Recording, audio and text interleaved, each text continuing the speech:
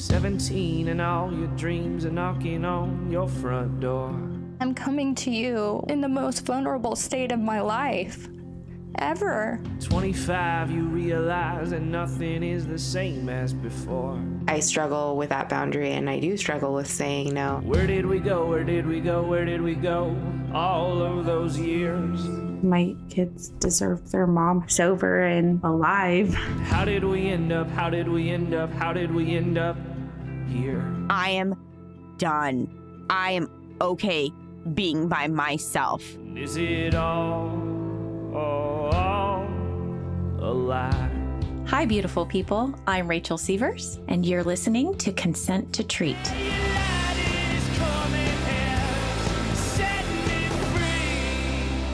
Hello, beautiful people. You are listening to Consent to Treat. I'm Rachel Sievers, life coach, counselor, and I cut my cat's food with the cheap stuff. So I buy her the good stuff, and then I get Meow Mix, and then I shake it all together. I can't afford all that expensive food all the time. Today, we are listening to a real-life counseling session between me and John, a 31-year-old male born in the Philippines who moved to the United States when he was in middle school. He comes from an extremely rigid, hyper-Catholic Navy background. In his most natural state, John is all energy, vibration, guided by the higher power, spiritually tuned in. But family expectations, cultural norms, and roles like being the eldest, being male, being a Navy mechanic, being the fun party guy have kept him from reaching his highest potential. This season, we watch John shed off roles and take a huge step toward his highest and best. John doesn't use his session time to work on things like relationship or communication issues. John thinks big. He uses his time in session to contemplate ideas, ponder the universe, wonder about himself. He can clearly see his connection to the earth, others, all things, and this makes him incredibly unique. Now, if only he could see that. For the sake of his privacy, we are keeping John's real name and identifying information hidden. He has given us permission to record and publish this session. Please be aware, sessions with me always include mature language. All right, and with that, hate it, love it, learn something. Enjoy.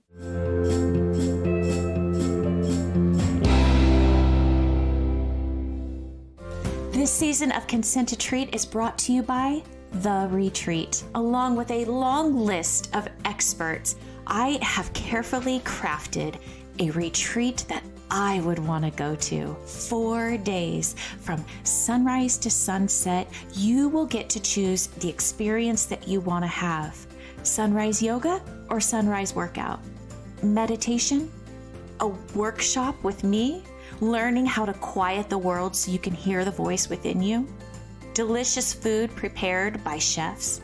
Workshops on narcissism, sexuality, qigong, live music, art therapy, massages available every day. You will not want to miss this transformative experience at beautiful Sequoia Lake here in California.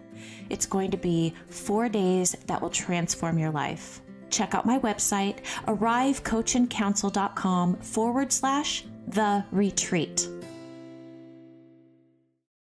Welcome back. This is interesting. We talked about this on another episode, how like Olivia, I see her every other week consistently. Mm-hmm. So there's a lot that happens in between the recorded sessions that listeners don't hear. But for us, I don't think I've seen you since our last recording. You haven't. I haven't sure? gotten, yes, I'm 100% sure. Okay. I have it in my memory bank of a mind. I haven't seen you. Okay. So there's a lot to fill me in on. There is a lot. It's quite a lot, actually. I mean, unless you want to talk about something else, don't let me. Yeah. Do you want me to do that? We'll talk about whatever the fuck you want. All right. Well, that's true. So, I don't know. Went through a breakup. Was very eye-opening in terms of, my own flaws. And it was very constructive for the both of us. Yeah. We're still good friends. We still talk. And something happened in the middle where I was just like, all right, well, I don't want to sound cliche by saying my 30s is scaring me because it's right there. It's literally in 2 months. I'm going to turn 30. But also just, the pressures of life. I was like, I cannot keep living this way. I'm literally a child. I'm living like a child that doesn't like, I didn't, that's big parts of my life is not how I want to be living. Therefore, now I have a choice and I'm not choosing that so that, you know, life is choosing it for me. So, yeah, it was like, was this something that she kind of pointed out during the breakup process, or is this something that you came to on your own after? My family were saying it. She was saying it. Some of my closest friends were saying it. I was having, basically, I had all the people that love me telling me no BS stories about myself. Like, hey, maybe you should get a job finally. Like, how long is, you know, like, maybe that'll keep you busy. And in my mind, I was obviously like very combative with the fact. I was like, I don't want to live under the Western capitalist rule. I was like, I still live in a relative reality where we need to do those things. Yeah. And weirdly enough, a few things came together. One of my really good friends brought me to a little piece of land. And he's like, yeah, we have a little farm here. We raise chickens and goats. And I was like, oh, that sounds super cool. And I was like, I've been home for as long as I know. Like, I just stay home, sulking in my own little depressive state and not doing anything, just succumbing to my little addictions. And it was, you know, it was dark at times. It got darker when I got through the breakup. I went through a phase where I was just like, all right, it's time to go back into the dating world, it wasn't terrible, but it was still like, wait, I can't just step out there after being in a relationship for almost 2 years. You know, I'm like a guy that goes home and like cooks and cleans and do all the cool stuff that dudes do. But I wasn't a single guy at the age of 22. I was a single guy at 29, which is probably doesn't sound like a lot, but how is it different for you? What's the meaning behind that for you at 29? The meaning behind that was I can't keep acting like a newly 21-year-old sailor, you know, trying to talk to girls and drinking alcohol and partying. And just, at some point I was like, what am I even celebrating? Like, what am I partying for? Like, it just felt empty again because I was like, it's not because I didn't earn it. I was just like, I was numbing. But like, how long? How long am I going to do this? I was suffering because of my own doing. I was like, I could probably flip this and actually like choose my own suffering. I made a silly goal and a rational goal. The silly goal was I asked my friend, I was like, hey, can I help out at the farm? And I did. The other end of that was me saying, all right, but also this is so much fun for me, but the bills have to get paid somehow. So I got a seasonal job at Costco. And then those two put together, now I don't stay at home. Like, I haven't been at home since that day. Like, you know, I just go to work. Because you're so busy? Because I'm so busy. In the middle of that, my grandmother also died. So that's another eye-opening thing because I got to see my family in the Philippines. And at this point, I was applying for jobs. My mom was like, hey, I need somebody to go with me to the Philippines and your dad can't because your little sister has school. I was like, I'm applying for jobs. What do you want me to do? It's like, give it to God. I was like, all right, we'll do that. Your mom said, give it to God? Yeah, my mom said, give it to God. And I was like, all right, I won't worry about it now. And I didn't. Went to the Philippines, saw how my family was living. I saw how utterly ungrateful I was about all the things that I had. And I was like, oh, I'm taking all this for granted. How is your family living? Oh, they're living like above their means, but some of them, you know, like, I don't know how to explain this, but some of my families have like, they didn't go to school.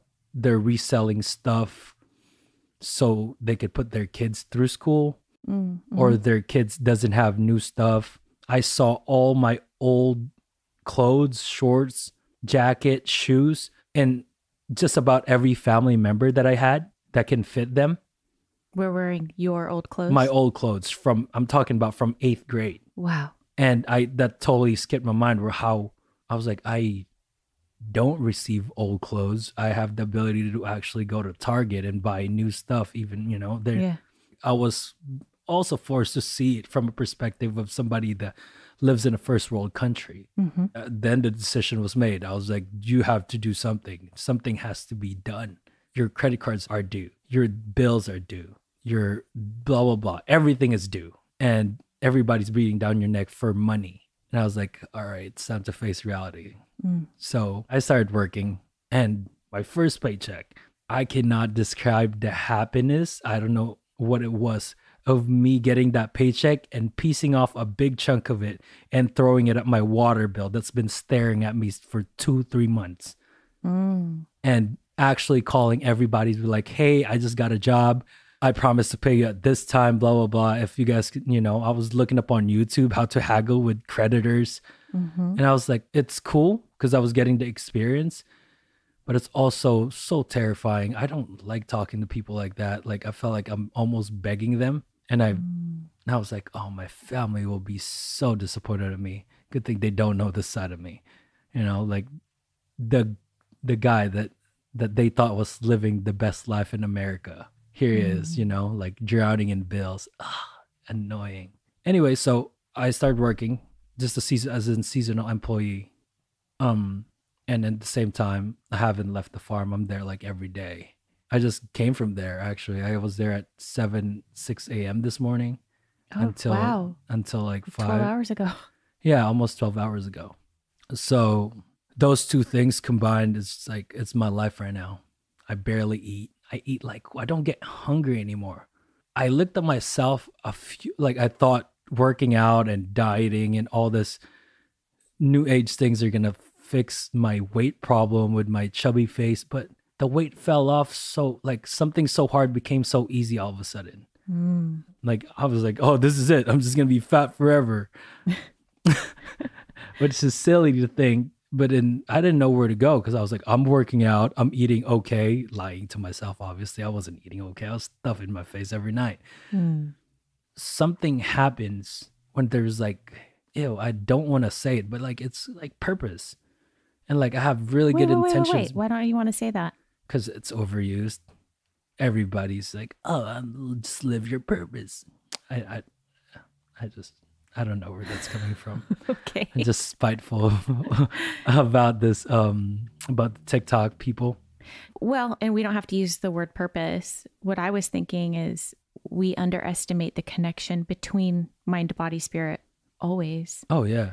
And you can't have a healthy body if your mind isn't healthy and your spirit isn't healthy. It can't. They always work together. It's interesting how, keeping busy, having quote unquote purpose or whatever the fuck you want to call it, it's translating immediately to your physical health.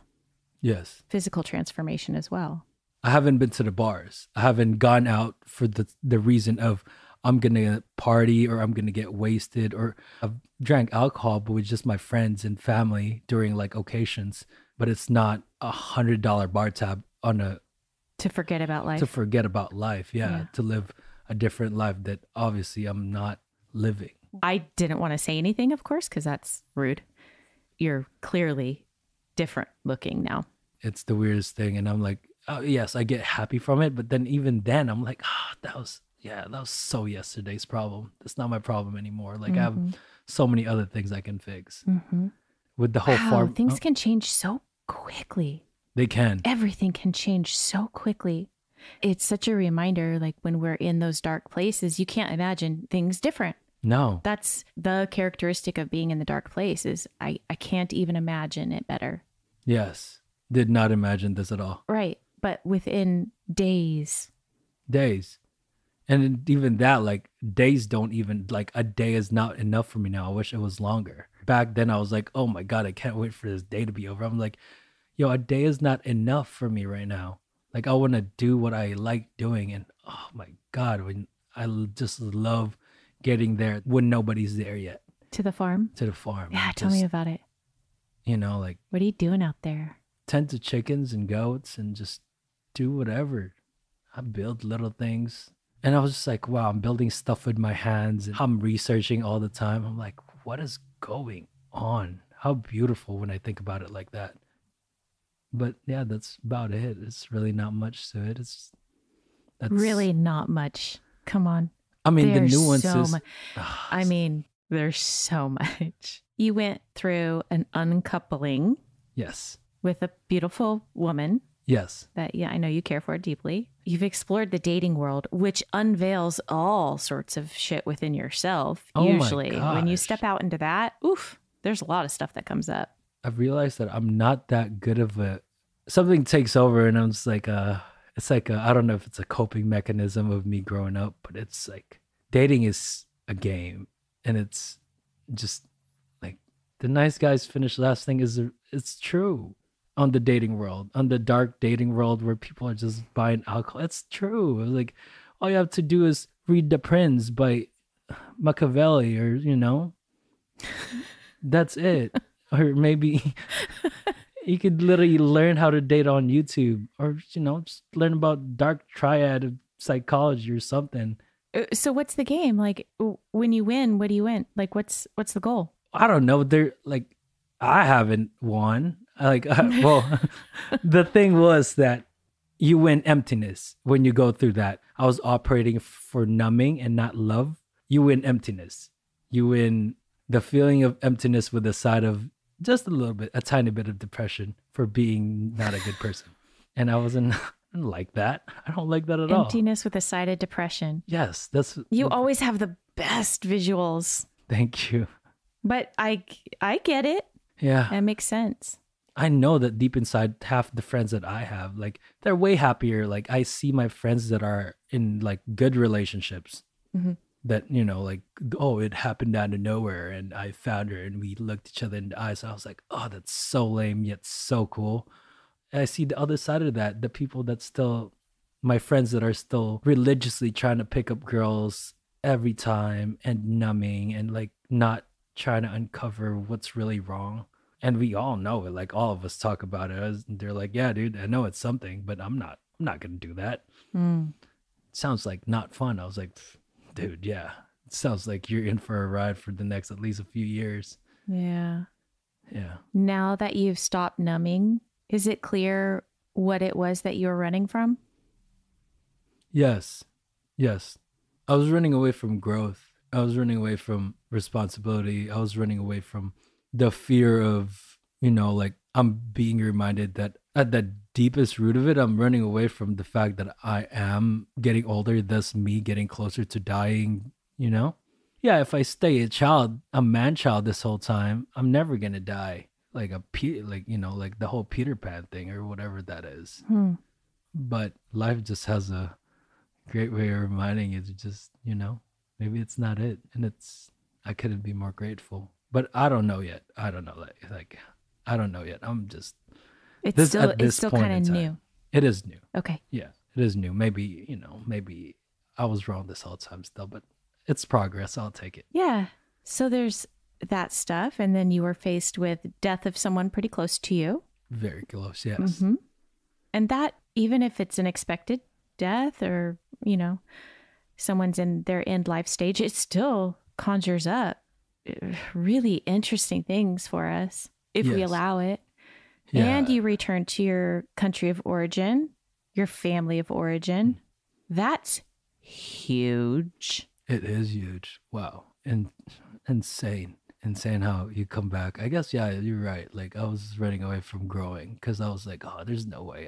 I was a kid this whole time. But then I was like, at one point, my grandmother was also a young person. It's always like a kick in the butt reminder that death is around the corner for everyone. Yeah. Not in like this grim way, but like in a way that if I don't make the most out of this, like if I keep living in my illusion all the time, like that I'm never going to grow, like, yes, like my time is ticking. And it's. That is the collateral beauty that comes along with death. Realizing your own mortality is the greatest gift that we can be given. Yes. Because without that awareness and knowledge, you can't live. No. Life does not exist without death. Yes.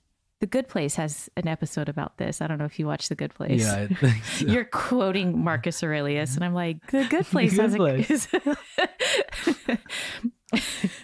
You're on a whole nother level. But there is like the heaven or whatever where nobody ever dies, and they're fucking miserable. None of them live. Yeah. Because there is no death. And if there's no death, then why live? What's the point? Right. Yeah. It's painful, be face to face with that awareness. Scary. Right? The idea of that final breath. Yeah. But it allows you to live. It does. I got so good at grieving this past year. Both of my grandma passed. I no longer have grandparents. It's the most freeing but fearful thing I've ever done, is just letting grief ripple through my body. It's a mess, you know, like I have to, oh my gosh. Oh, up and down and twist and turn and in and out. It's everywhere. I don't even know when it's going to hit me. And then when it does, I'm like, oh, well, you know what to do now. Just let go. I'd be driving on the freeway and be like, oh, it's time to cry. Just let it out. Yeah. And every time it gets easier, kind of. Yeah. And at the same time, it was kind of like grieving my relationship. I was like, oh my God, this is so terrible. This is not going to end. Kind of like what you were saying about when you're in darkness, like you just don't know when it's going to end. And then one day you're like, huh, I'm singing while washing dishes. And it's like, oh my God, my internal war is over. I'll go to Target, buy me a candle.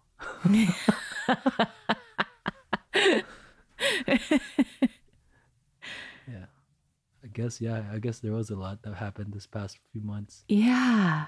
So much shift for you. There was. Also became best friends with my dad. If somebody looks up my call log, they're like, what is going on here? Just like using Facebook Messenger and FaceTime and regular call. It's just like dad, mom, dad, mom. I never thought I'd be this close to those two people, but like they'd become my best friends. Like, what do you attribute that to? Why do you think that is? I guess it comes back to the mortality. I know that they're not going to be here forever. I know they're not. So that happened after your grandmother passed, or? Yes, it happened then, but also through the whole farming thing, it's like a common ground for me and my father. He also raised goats and chickens growing up. Oh, is that right? Yes. Oh, okay. I have like 50 years of experience from him, and I could always go to him for questions, you know, the little, oh, they have this thing. It's like, what do you do? Oh, you just feed them peppercorn. I was like, that sounds like absolute BS, Dad. That does not work. Peppercorns? It's like, yeah, I'll cure him. Watch. And it works. And I'm like, oh, I don't know anything. This guy's a wealth of knowledge, and I have not utilized them for what he's worth. I just saw him as boring old dad, my drinking buddy in the weekends. Me and my parents are more alike than not. Wow. So that's cool because... Yeah, as you were kind of telling me about the last maybe 6 months, I was kind of wondering in my mind, this stunted growth that you experienced over the last, what would you say, like maybe 8 years? Because you said you're kind of like a child, a man-child, or, you know, you weren't growing up. I wonder how much of that was due to separation from family. I mean, I think so. Like, had you been alongside them, would that growth have continued? And I'm not even sure why I'm wondering that, because you were separated from mom and dad for a long time. Yeah, in your childhood. I don't know. It just kept coming to my mind, so I'm just speaking it out loud. I think one thing that I would attribute that to is them being away from me growing is I also had to learn for myself, right? But obviously it was biased because I was just like, I was learning this from YouTube, or, you know, like I didn't get, like I was forced to grow up fast, but then there was a ceiling that I couldn't bust through. And now that when I joined my fraternity, which is, I don't know if I told you, I joined the Freemasons. So I think it was being around older men. When did this happen? Within the last year. Oh my gosh. So I got initiated into the fraternity, and last September I was raised to the sublime degree of Master Mason. I don't even know what that means. I'm sure like it. Anyways, it sounds fucking rad. It's cool. It's cool, right? When you say it like that. Yeah. A lot of people say it like that. Sounds super rad. Like you should be wearing a fucking like cloak everywhere. That's what it sounds like. Like carrying like a sword or dagger or something. It's very cool. But really this deepest sense of it is, I'm a 29-year-old hanging out with people that are maybe 2 years older than me, 5 years younger than me, a decade older than me, and then so forth. So I'm finally being initiated into like manhood and how you see it in different lights. I guess that's one thing that I was missing because I was living away from them, from my parents, is that I still needed a mentor. I still needed mentors. I still needed people to guide me where I should go. However, I was very scared to ask for help. But now I attribute this to my brothers. For the longest time, I was the only son. So now I have brothers all over that I will not even hesitate to ask for help. If I just, if I didn't know something about something, Beautiful. somebody knows it. You kind of had this concept of self put upon you, or you assumed it for yourself, that I'm the eldest son, America, military, gonna make something of myself. There's like this expectation on you to go out there and like do the man thing. But meanwhile, you had no guide, no support, no village. No. So you're kind of out here alone, reeling, trying to make this thing happen. And maybe it was like, fuck it, I give up. Maybe I'm trying to overanalyze or something. I think I'm seeing you in a different light today, maybe, or I don't know. I'm kind of just thinking out loud with you right now. I think it was the fact that I did put myself on a going step. I put myself in the pedestal. I was like, oh, only child, did its thing, military, like check all the boxes. You did, yeah. But really I was lacking something and I couldn't see it because, like who knows? I wasn't aware that I was lacking in that part of my life. I didn't have a mentor. I didn't have anybody. It was just like, all right, just learn as you go, but only go so far, especially for young men. And it takes so many people. Like nobody can do this by themselves. Yes, I don't think they can. Yes. Just having that support from the people that a couple years ago, I don't know them. Like I don't know these people. And now I'm a part of a bigger family that has nothing but love and support for each other. And some of the best things, like this year has come from that. From the Freemason? Yeah, from being a Mason. Like just the camaraderie and the brotherhood and the... Why are you rolling your eyes? Because people say brotherhood all the time. That's what it is. But really, it's just the community, the sense of community. Because I belong to the bar community, which there's really not much growth there in terms of, in my point of view. That's my own personal opinion. And whatever growth I could have had from that, I guess I hit already. And I was like, at this point, I was regressing. So I was like, oh, and it all happened by just pure chance. I called one of my old mentors. He's like, hey, I'm interested. I know you're a part of it. It's like, oh, that's all you had to do.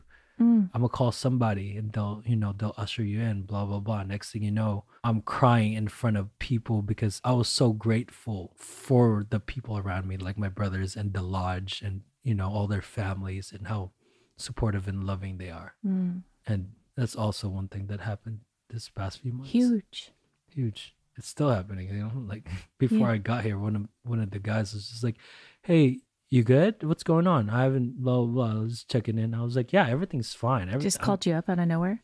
Yeah, just called me. It's like, hey, bro, I'm just thinking about you. I was like, wow, yeah. On a personal note, I've experienced a lot of things over the past 6 months that have taught me the importance of connection with humans. Yes. There are some of us out there, and I think you might be one of them, that not consciously, but we've created this idea of like, I need to do this. I need to be able to do this on my own. I need to be able to take care of myself. I need to be able to supply myself, but not just financially, but emotionally, intellectually. I need to learn this stuff. I. And we can forget that our humanness means that we actually need, not just want, but we actually need connection with other humans to reach our maximum potential. It opens something up in us that we actually cannot do alone. It kills me to say this. As this badass independent woman, I'm strong. I can do it myself, right? Which is a beautiful thing. But the reality is I can't do everything myself. No. And neither could you. Yeah. You actually need guides. Yes. You need someone to check in on you every once in a while. Yes. And they could just be internet figures that I follow. Sure. You know, like they're like people that's here and now and like living with me and like, Yeah. you know, Yeah. take me to go fishing or like something cool, Yeah. like something the most minuscule thing means so much. Sure. Being able like- to call dad and say, what should I feed my goats? Yeah. Or like, what should I, you know, like the whole I thing, like I could do is like cooking dinner and washing the dishes gets old after a while. Just doing it by yourself. I'm like, oh, I need some help, dude. Like this is, Mhm. it was getting repetitive and it was taking time away from the things that I want to do now. Mm. Like I said, the days are not long enough now because I want to do what I want to do so bad. And I'm like, oh, all the help from the outside gets me that much closer to doing that. I could sleep so well because I'm so tired and an internal voice saying, oh, you didn't work hard enough. Like, bro, I was, what? Before that even starts talking, I'm passed out Nice. and I'm up again. And like, I'm excited to get up. I'm like, oh, never mind. Never mind. This is a whole different life. I'm just kidding. I rip open the windows, put sun in my eyes, and I'm like, oh, it's a new day. Alexa, play some Christmas songs. And it's weird. It's so weird. I'm happy for you. Thank you. I am so happy that you honored the true you when you set out to make some changes for yourself. Yeah, I need to get a job. I need to pay my bills. And I need to do something that I love, that I'm excited about. Because if you were just working at right now, it wouldn't be doing the same thing for you. No. You're working at and that's great. You can appreciate that, pays the bills. It gives you these opportunities to practice mindfulness and meditation and gives you space to think. It sounds like, you know, Yeah. it's doing some cool things for you. Cool. But the fact that you get to go to the farm, when you talk about that, your eyes just light up, smile, like all your little smile muscles in your face engage. And now it doesn't even matter how cold it is or how hot it is. I'm just like, what is going on? I could equate it to how I felt when I was deployed. It's like, it doesn't matter. We just have to get it done. But the cherry on top is it's like, I'm doing this in my own free will. My body's moving by itself. Like, oh, it's like relaxing in a tiring way. Yeah, I couldn't be more grateful. And I have way more connections every day. Even just like the whole nature stuff. Like goats are cool. Chickens are cool too. And they're all like alive things. Uh-huh. And I'm like, oh, you see them grow. And I'm like, wow, that's so cool. I did that. Right. That thing didn't die because of me. How cool. Yeah. Now it's all happy and hangs out on my forearm and I walk it around. I was like, oh, A chicken? yeah. You walk around with a chicken? Yeah. Like on my forearm. One of them got really sick Mm-hmm. to the point where it wasn't eating. I was like, buddy, you gotta get it together. I was like, if you don't, it's like it's like micro me. It's just like all sick and like in a dark place. And I was like, here, dude. A micro you? Is that what you said? Yeah. And I just force fed it. I was like, I did what life did to me. I just force fed it food, things that are good for it. Uh-huh. And I don't know what happened. And then like 2 weeks later, I was like, oh, I'm alive, blah, blah, blah. All, Now you guys are best friends? yeah. It jumps on my shoulder. I walk around. It's on there. I'm like, wow. I'm literally like, I'm a millennial and I've played the Pokemon before, you know, the Game Boy thing. I was like, I'm literally a real life Pokemon trainer. This is so cool. The kid inside of me is very happy. Yeah.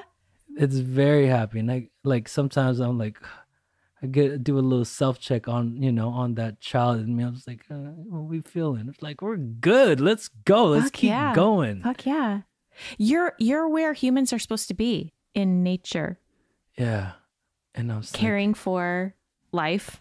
like, uh-huh. That's literally what we're built to do. It's the whole thing. I don't know if you've ever watched Biggest Little Farm on Hulu before. I've never thought I would cry about a farm documentary, but I did. Really? I've watched it 8 times and I cry every time. I'm like, what is going on here? It sounds so silly, Damn. but I'm like, I'm gonna have to watch it now. yeah, they made it so well that it became like a tearjerker documentary. I was like, God, this is insane. There's something here. And it's nice for once for me to follow through with my plans, because before I was getting out the Navy, all I was doing at work was looking up how to start a farm, how to tend to goats, how to, like homestead life. Like just one step closer to that makes me so happy, because like that was 8 years ago. And finally now I'm circling back and doing it. I'm like, oh, holy shit, I'm here. Ooh, sir. I was like, oh my God. Okay, I'm I've seen you try to attack other people's ideas of what your life is supposed to look like. And you keep hitting walls, hitting walls, hitting walls. I gotta go to school. I'm supposed to graduate. I'm supposed to get a degree. I'm supposed to buy this house. I'm supposed to do all these things, right? Everybody else's fucking ideas of what your life is supposed to look like. And the universe keeps saying, no, friend. No. Do what makes you excited. Yeah. Do that. And that is where your success will be. Yeah. And it might sound crazy that being outside with the goats and the chickens, that's your life's purpose, but follow it. It's in there for you. It's in there for you. Keep doing that. Yeah. It will take you to your highest potential. Keep doing that. If you had done that when you got out of the Navy. And there's a side story to this that's so weird. 8 years before, or 9 years before, I told my dad about this farm. I was like, one of my friends that I'm not really friends with, we went to this farm. They had all these little things in there. Everybody was Filipino, speaking, our native language, blah, blah, blah. It was cool. A bunch of, and then I kept telling my dad about this thing, this farm. And then I finally got into masonry, and then one of my brothers was talking about it. I was like, wait, what are you guys talking about, a farm? It's like, yeah, it's right. It's about 10 minutes away from here, blah, blah, blah. He's like, I think I've been there. It's like, does it look like this? It's like in between, I described it as like, yeah. It's like, dude, I've been there 8 years. It's like, we can go tomorrow. I was like, what? And now, like, me sitting back and processing it, I'm like, there's no way. How random it was. I was like, there's no way that just happened. I couldn't have predicted this. Oh, gosh. I'm not saying that it seems so like big, right? But to the universe, it's like, dude, like, it's easy. Yeah. I'll just connect you with this dude over here. Get you on that farm. Yeah. Start just if I did a lot more shutting up and listening, I think that's where it's at. And I don't think you are wrong at all. I think you're right by saying, like, everybody's influence on me that I've acted out thinking that it was my idea. All those plans went sideways, failed, every single one of them.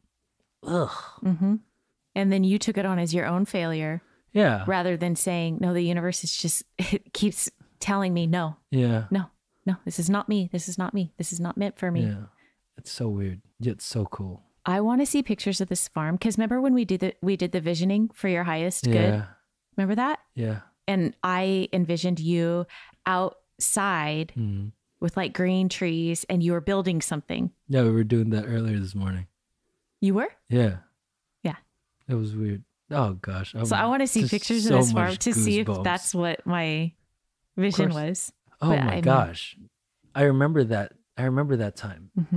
What a weird time. I think we were just inviting in, like, what is his highest potential? What is his purpose? There, I said it.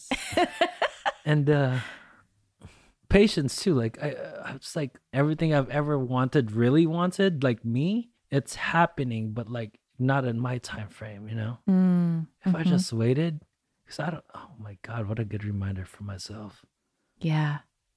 I hope this gives you this much more confidence that you listen to your inner light. Fuck everything else. And trust that if you are guided somewhere, even if it sounds like in your mind, like, oh, that's crazy, that doesn't make sense, or that'll look stupid, or whatever, do it anyways. Be guided by it. It will always be right. It will always be right. Fuck everything else. Yeah. I say yes, but I'm already doing the thing in my mind. I was like, there's no way, dude. Like, really? Are you? I know. It's so scary. It's so scary. Whenever I talk about it, it's scary, but it gets real tough sometimes. But like, I don't have to suffer so hard.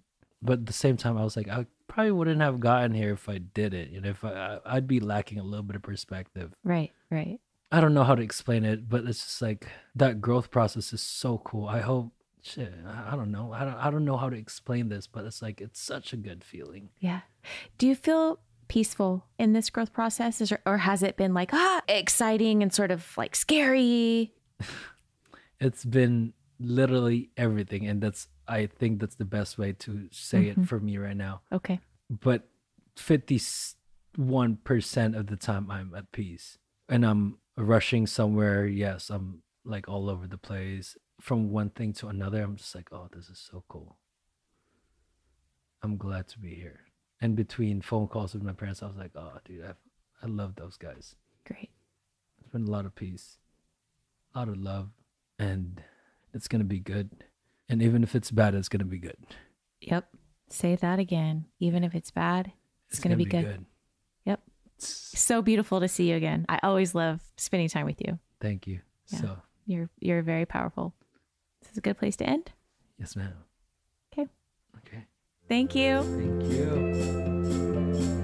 Where did we go? Where did we go? Where did we go? And where have I been? Who am I now? Who am I now? Who am I now? And who was I then? And is it all a lie? And is it all a lie?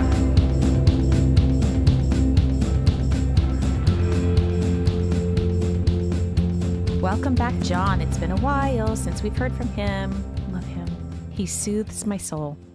Can I relate to John? I can relate to John. Although his moves have been much more drastic, I can absolutely relate to making a move that everyone else thinks is just crazy, but doing it because I feel like that's what I'm supposed to be doing. And it just brings me joy. So I'm just going to do it. I can relate to that. And everything else that comes along with that, that feeling of alignment, that trust that you have to have in the higher power, trust in yourself to know that whatever is coming up for you is enough. That takes so much. I was going to say power, but that's not the right word. No, takes is the wrong word. It gives you so much power to believe in the fire, follow it, do it, trust God, trust yourself. That is such a magnificent place of power. I don't think he's seeing it that way, though. From the outside looking in, I can see that's where his power is at.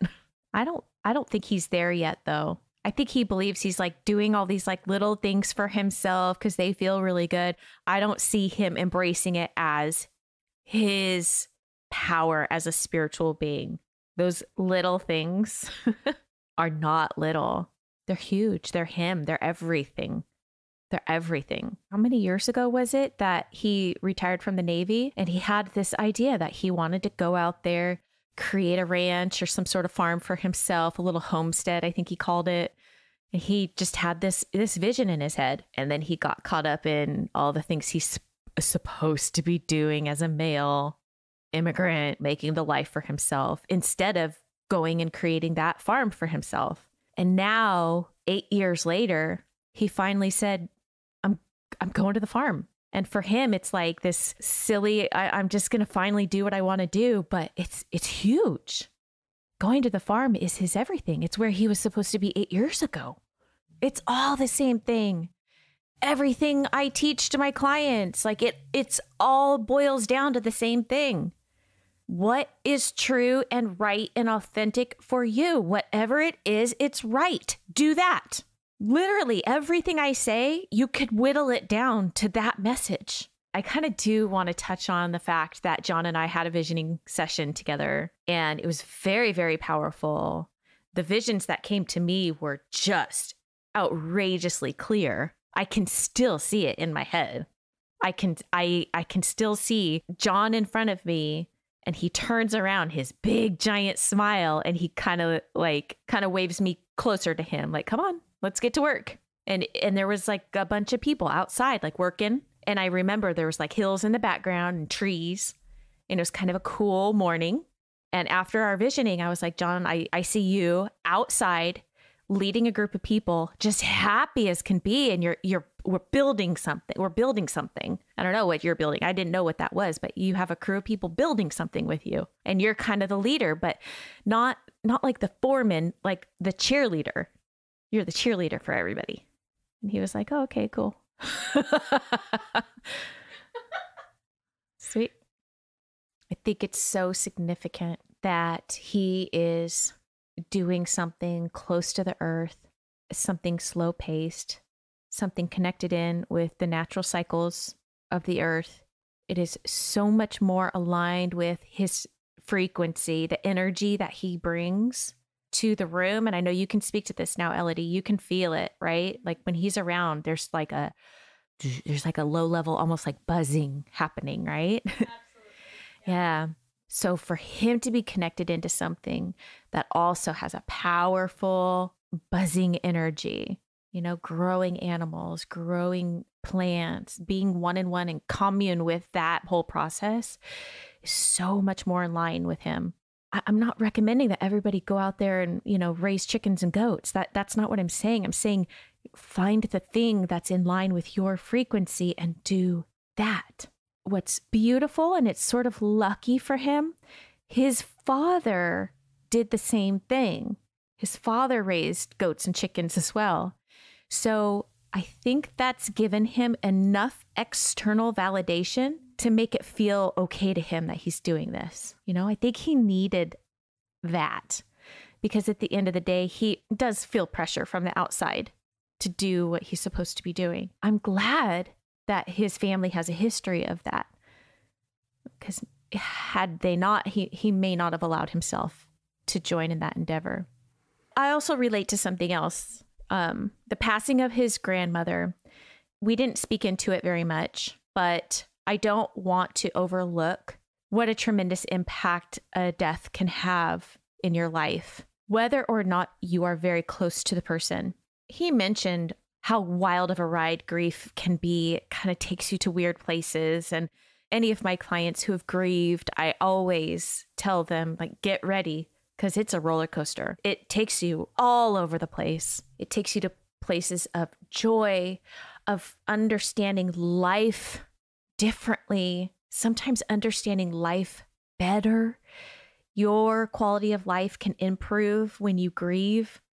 It can take you to the darkest places, wicked, dark places. It can take you to places of just sleepiness, anger, weird sexual stuff can happen. New memories can pop up for you. I mean, you never know what to expect with it. He's had such a huge year of transformation, so many new things. I mean, so much has changed for him this year. And then in the mix of all that is the death of really important people in his family. I'm guessing all of that hasn't been pieced apart for him yet. Maybe it never will be, and that's okay too. But in all this transformation, how about his decision to go work on the farm? How about his decision to go work retail? You know, how much of that was the product of grief? It can just transform so much, and it can move you emotionally, and it can move your thoughts. Physically, you change. I just don't want to gloss over that. The impact of death is the most wonderful, horrible experience. Maybe one of these days, he and I will have a session about just grief. Now, can I relate to someone important dying? Yes. It was 51 weeks ago today, my brother died. And the wild ride of unexpected ahas and unexpected sadness and unexpected anger at the most unexpected people. And it has transformed me, even though I wasn't really close to my brother. It has transformed me in unimaginable ways. It's so much. It's beautiful. It's horrible. It's wonderful. It's sickening. It's everything. It's everything. And that takes me to what's clinically significant about this session. And this is kind of deeper stuff. When we're talking with John, we're not really like, how do I communicate well with my boss? You know, that's not the kind of stuff that we're talking about. We're talking about like the meaning of life and all that stuff. And I believe what's clinically significant about this session is the idea of life is nothing without death. If you imagine your life, if it never ended, what is the initial feeling you get when I say your life is never, ever, ever going to end? Never. I can feel it in my throat. I can feel it like almost in my eyes, like I want to cry, almost like I just want to be like, no. I need there to be an end, or else I have no reason to ever wake up. We have to have the feeling like we only get so many of these days. We only get so many tries. Isn't that interesting? Our nature. It has to be limited for me to enjoy it. What a significant concept. Can we pull death in close? Our best friend. Without you, I never would have enjoyed my days alive. Thank you. I'm so glad I get to experience you. Ooh. Our culture doesn't like this. Our culture's like, nope, I'm not going to die. You tell me I'm going to die. I'm going to go to every doctor. I'm going to take every medication. I'm going to do every little single thing. What's interesting is we're built to die. So there's really cool mechanisms that kick into play when it's time to die that make death, for the most part, tolerable because we're supposed to. Yeah, we're so afraid, even though we're built to do it. Myself included. I'm not saying I'm like, I welcome death. No, I'm scared to death. I'm scared to death. Huh. Interesting.